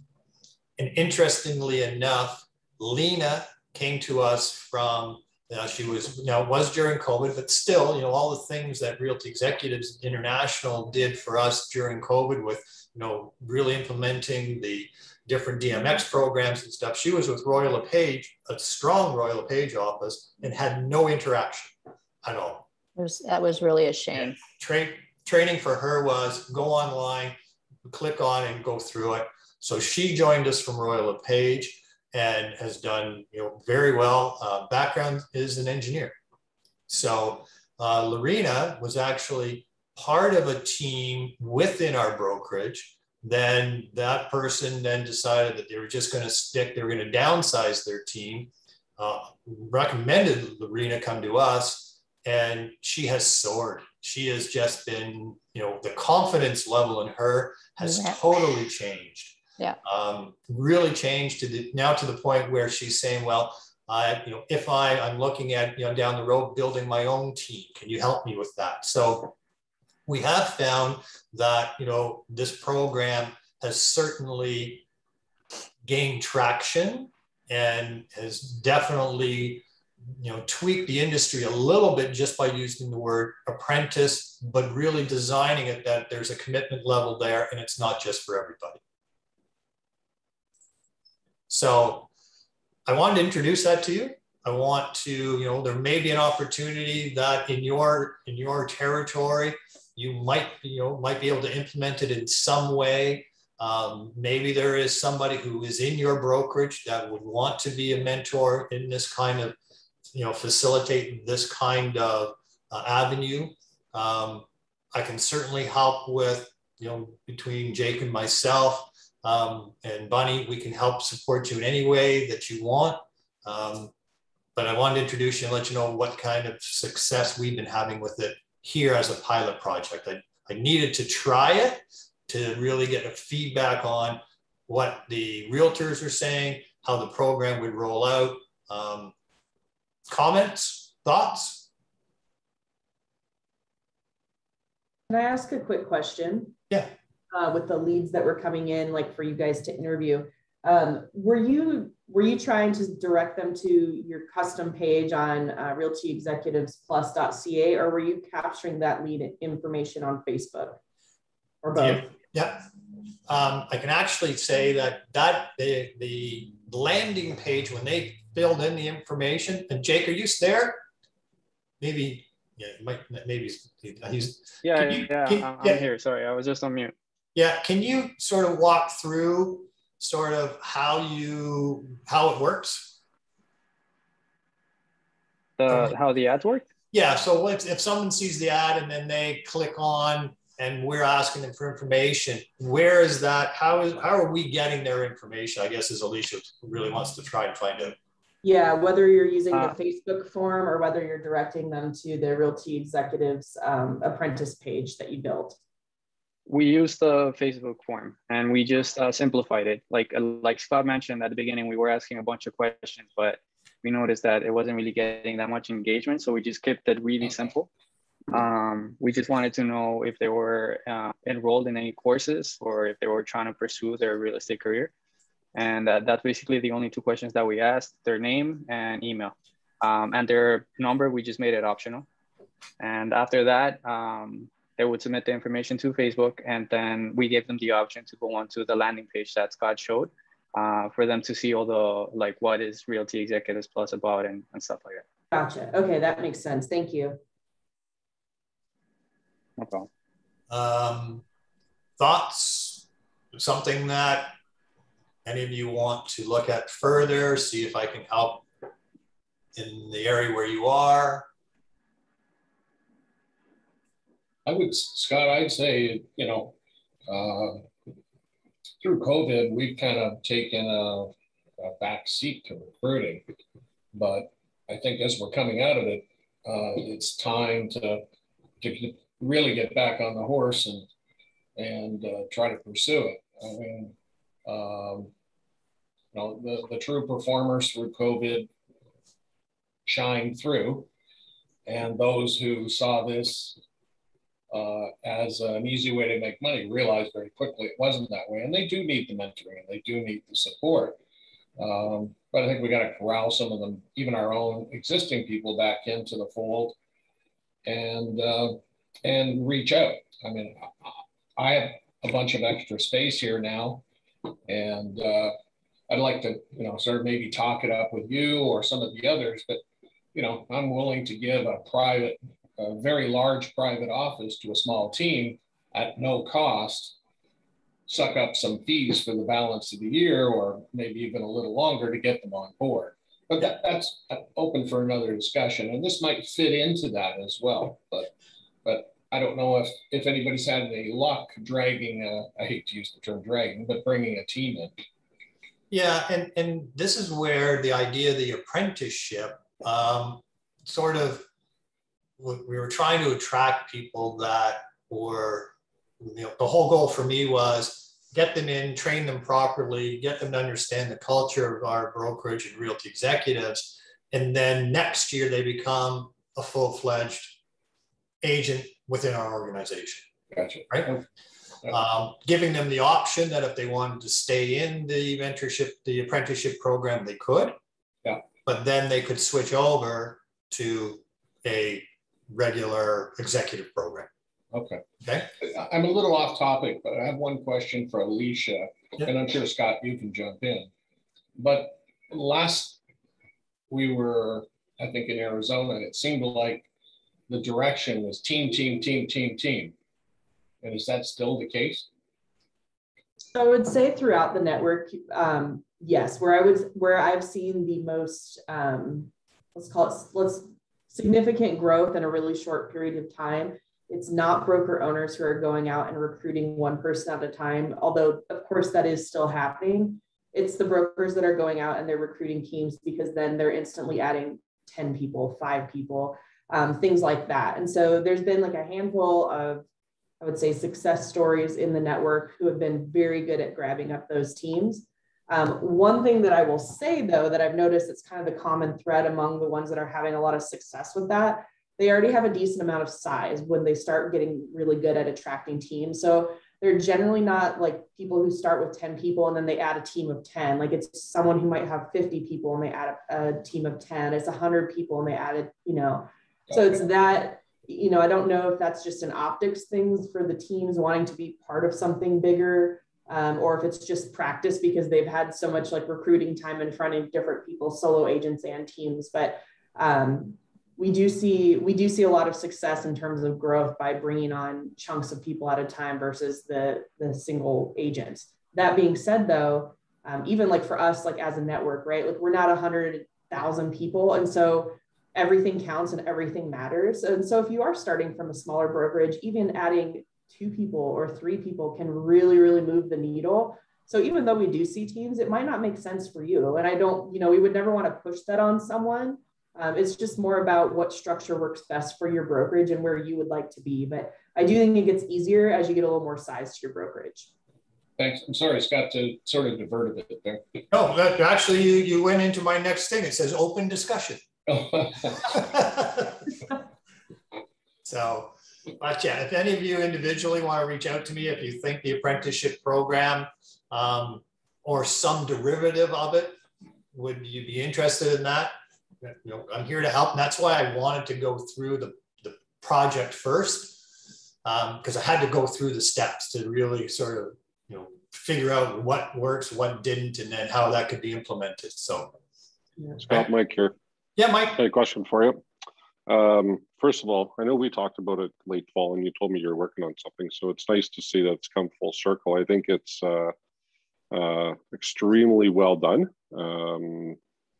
From our standpoint up here, I think it's extremely well done. So congrats on that. One thing is, if I was, as an example of a broker owner, I did talk to one realtor about that.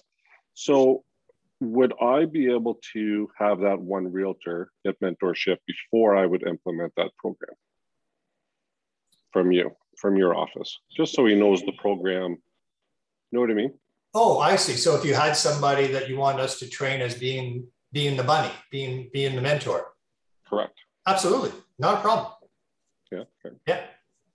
Now I just volunteered Bunny's time and my time, Bunny's time, but she's wonderful. She is, I put together a complete, I was putting together a whole overview of who the person had to be, what they had to be like, what they had to do. And I kept going, I kept coming back and going, Bunny's in your office. She's done all this. She's, so absolutely. Anybody that you want to go through the program with us, not a problem. I'm always happy to help. Obviously, whatever I can do. Thank you. Thank you so much. And obviously I wouldn't ask for free, Scott. I know that's, that's time and effort, and there's some valuable information there. So obviously that's something we talked about, but I was just wondering if that was available. So thank you.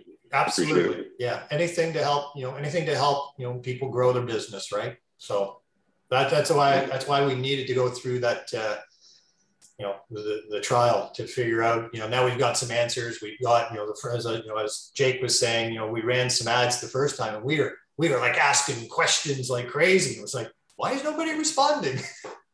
So we made it simple and we started getting some really good inquiries. So, and we still have a pipeline, right, Bunny? We still have a pipeline of people that we're going through. We had to turn it off because there was too many. Like it was, we kind of hit what we wanted, our goal for this year. So, but now I'm going back to it to get ready, ramped up for next year. But there's a huge pipeline. So we're going to reactivate it again and then start that flow of leads. Yeah. Follow up. So you mentioned that the goal for the second iteration of this is probably 10 executives to go through the program. Yes. Scale wise, is that kind of where you're thinking the sweet spot is 10 people per coach, or how do you see this growing in the future on that end?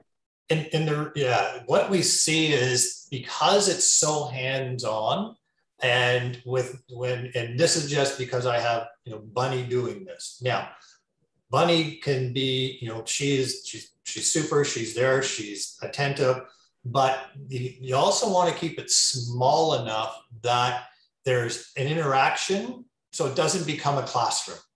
Yeah. So and that's why the first year we said 5, and we found that sort of to be the number, because the way the program works is really front end loaded with lots of in class per se, and lots of tasks that you have to get going in. And then once you got them through all their dialogue, through all the presentations, through their, the cycle of getting them to understand a weekly, daily flow of what business is, then they get into a habit.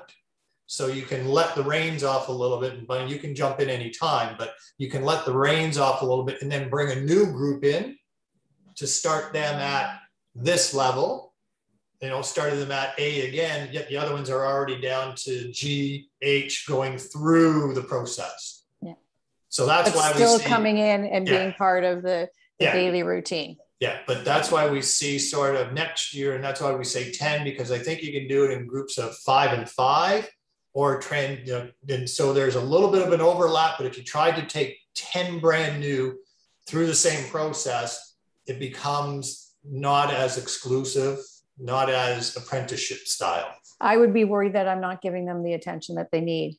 And that, to me, that's important. I want everybody to feel that they can come to me when they have something. I want to make sure that I'm available. So by doing it sort of like Scott was saying, sort of 5 and 5, then at least I know that I can be there if somebody needs me. Yeah. And if I have 10 agents who need me to go to listing appointments, or, it makes it tough for me to work on my business.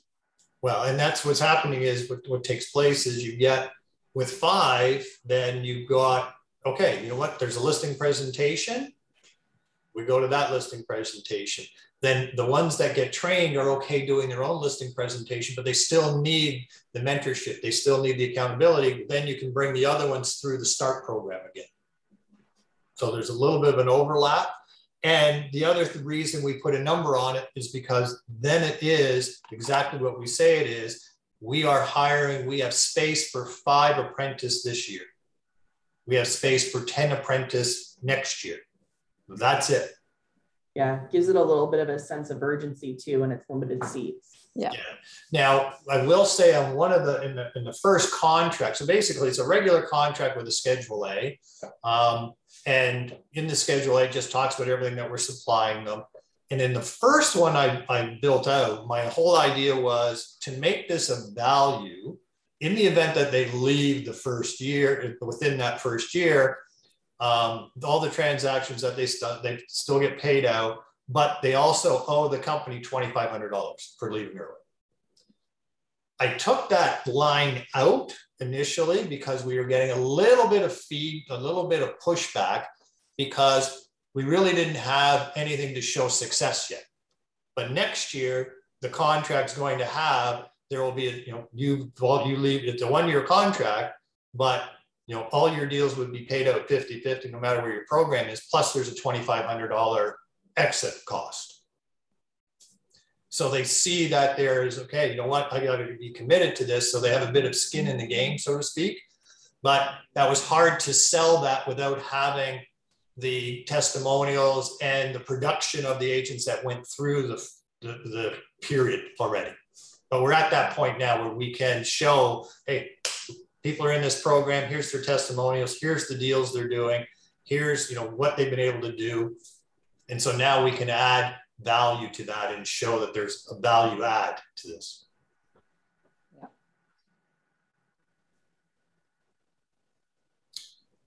Thoughts, questions, open discussions. Anybody else have any other questions? Was this time valuable? Did you get, hopefully you got something out of it? It's great to see everybody and looking forward to traveling around and seeing everybody in person. It was great information, Scott. Thank you. Okay, appreciate it. That was excellent. That was fantastic. Thank you very much for sharing that. Okay, well, if there's any other questions before we sign off? No? Yeah, Jake. Not sure if he's sorry, I didn't have any questions. I was just sending a reaction. All right. Hey, like an applause. Thumbs up. Appreciate that. Thank you. All right. I will send out the unique selling proposition to everybody, so you'll have that. Start working on that. And if you want to, reach out to me on any of the other points individually, please do. And you want to talk about, the implementation of the apprenticeship format or some kind of format of it in your area. When we go through your, your unique selling proposition, we can add that to it too, because I think this ties into something that could be a differentiator for you, at least starting to get, something that's different. So, and Alicia, again, I want to thank you for all the time and you're putting into this and the rest of the team at International. Greatly appreciate all the support and all the stuff. And I look forward to the franchise training and the unconvention convention. So thank you, everybody. Appreciate the time and we'll be in touch. Thanks, Scott. Thank you. Bye, everybody. Everyone. Bye, everybody. Bye, Alicia.